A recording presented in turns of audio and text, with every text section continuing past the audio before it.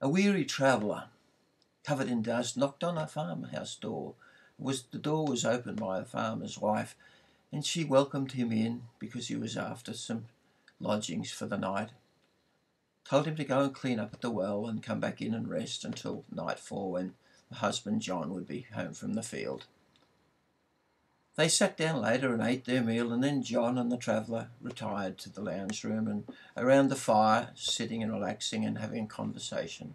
And John spoke of the hardship and the calluses on his hands and the dry of the desert, and how difficult it was ploughing, and how the goats were getting thin because we hadn't had any rain for some time, and how his dreams were to one day be wealthy, to save up enough money to educate his children so that they could in turn live a better life and be wealthy as well.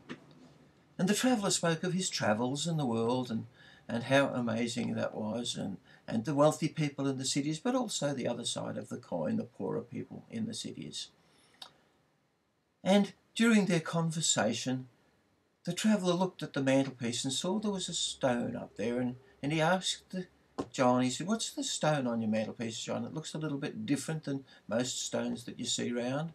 And John said, "Oh, that's one I dug up with the plough some time back, and I must have chipped the coating off it a little bit, and the reflection of the crystals inside off the sunlight caught my eye, and so I washed it up and brought it home and popped it on the mantelpiece as a little bit of a good luck thing."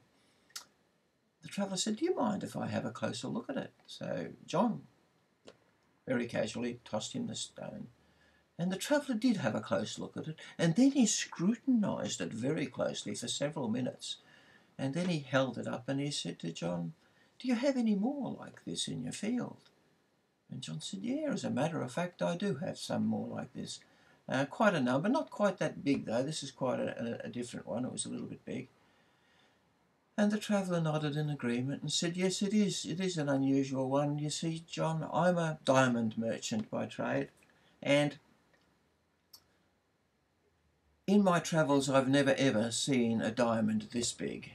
This diamond will make you the most wealthy person uh, for the rest of your life, and for the rest of your children's life. Just this one diamond, if it cuts up as a one-piece diamond, it would have to be close to the biggest one in the world and be very, very expensive. But if you have more there, then you may have the makings of a diamond mine, and therefore you will be wealthy and your family will be wealthy for many generations." The farmer couldn't believe it. He said, "No, there's no way I can be walking around on all this fortune while I'm ploughing a field trying to get corn to grow and try to keep the goats alive." But that was the case, and they formed some agreement and went about their ways and became successful. And it's a lovely metaphor for the fact that we have the resources, although I didn't understand the metaphor earlier on when I first heard the story. And I often dug in my backyard looking for the pot of gold or some other valuable trinket that just might happen to appear while I'm doing my gardening. However, over 40 years I've worked hard and eked out a bit of a living and saved up a little bit of a nest egg before I had to retire some time ago because the physical work was too much for me. And over that past period of time, since then, my nest egg has dwindled away. Some given away, some incidences happened, some investments falling over, and also some scams that these gurus have convinced me to buy. My responsibility entirely, I understand, but I still got roped in, being a gullible character. They're half my age, and they're showing me how to make $1 million overnight, and showing me spreadsheets on the computer screen as if the spreadsheet's going to make me a lot of money. They give me guarantees that seem to be false promises, and too good to be true is usually too good to be true. So there's been a certain amount of pain, and I think, I've been looking for something. I don't need to be a wealthy person. What I would like to do is go from a situation where I'm in a little bit of hardship, but would like to be in a little bit of comfort. Not necessarily in a place of poor, being really poor and wanting to be really wealthy, I think I'm in that middle road area there. And so I've been looking. And throughout the scams and being scammed, I started to now investigate each thing as it comes along. And I go to Google and use it as a research tool. And over the last year or so, I've seen the occasional item in a forum, somebody saying that they've been burnt by this scam too. But some time ago, they found WAU. And they've found that to be very, very good, a great community and a great process. And I've seen that 2 or 3 times over a period of time and thought I must investigate this WAU. So I did research on that and stumbled across the Wealth Affiliate University website.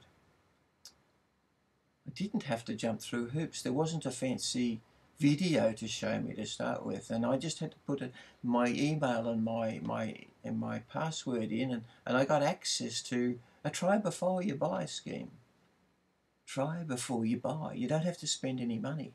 You can actually just go in, get some websites, and try it, and see if it works for you. I thought that was brilliant. Then I discovered there's a whole community of people in there supporting each other and encouraging new people as they come in to keep going, to move forward with the lessons, to ask as many questions as you possibly can so that you can learn through the process how to build up a small business. I loved it. I thought it was brilliant. I spent a month in there for nothing, investigating it before I went anywhere, before I did anything and made any commitments. Now, I don't want you to believe everything I have to say, but I don't want you to reject everything I have to say either. I'd like you, if you're at all interested in having some kind of purpose in what you're doing, creating a little business for yourself, to go in with an open mind, do your own due diligence, do your own research, play with it, look at the courses and the training, ask questions, find out.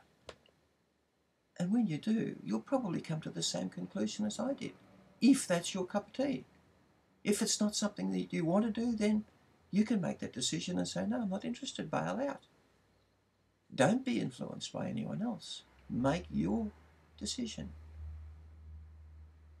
Click on the link below and have a go. And maybe I'll see you on the inside. And maybe at some stage we can have a chat and we can compare our acres of diamonds. Click the link below and have a go.